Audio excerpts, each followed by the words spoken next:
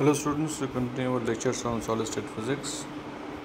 There is a fluxoid of quantum of this amount 2 into 10 to the power minus 7 cos centimeter square for a type 2 superconductor, and this is the magnetic field which has been applied. We need to find out the penetration depth.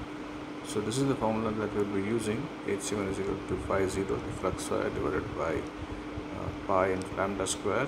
This lambda is penetration depth. So using this formula we get that this penetration depth is around 1000 Angstrom.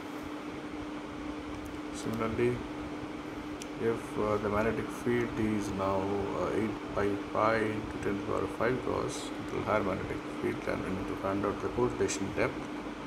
So using this formula, Hc2 is equal to phi 1 and phi 2, phi 0 divided by pi sigma square. So this value again comes out to be 50 Angstrom. This is the correlation depth. So this Hc1 and Hc2 are the two critical magnetic fields for a type 2 superconductor. The lower one corresponding to the penetration depth, the higher one corresponding to the correlation depth. The next problem is if the critical temperature is related to mass of the material by this formula.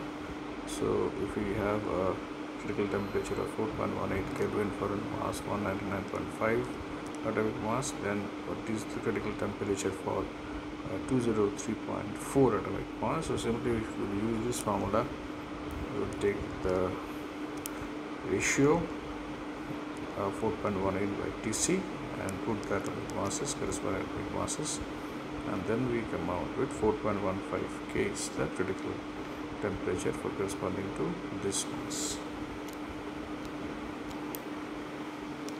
Next question is if the critical temperature of 4 Kelvin is 4 Kelvin corresponds to a magnetic field of 11 milliampere per centimeter square, and 8 Kelvin corresponds to 5.5 milliampere per centimeter square. What is the critical temperature? So using this formula,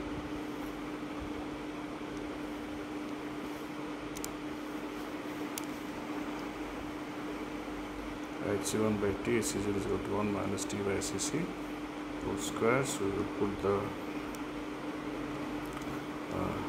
value of the magnetic fields, and we will put the corresponding temperature. So this is 2.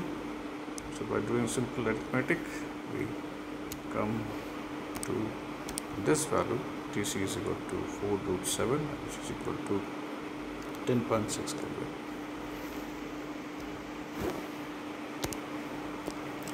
Lastly, the number density of an element is given as for nickel is given as 8 into 3 atoms per centimeter cube.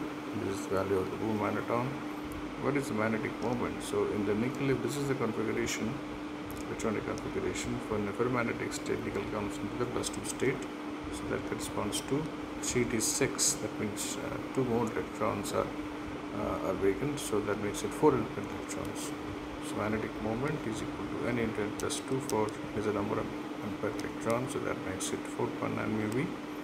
Then we will put the value of 4.9 μeV into n, which is the number density, which comes around 3.9719 ampere per meter. This is the saturation magnetization for nickel.